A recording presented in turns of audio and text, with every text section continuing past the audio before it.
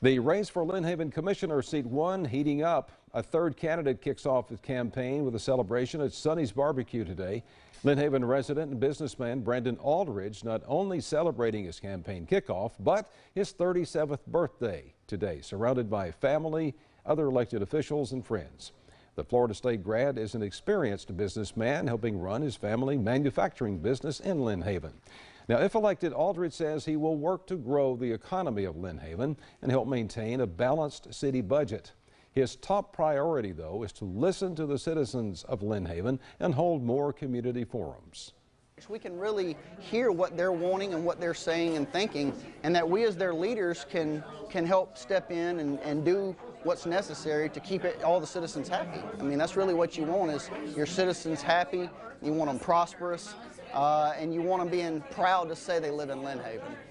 If elected, he will replace Rodney Friend, who has reached his term limits. Aldridge joins Dale Robitil and Bob Schultz in the race for Commissioner Seat 1.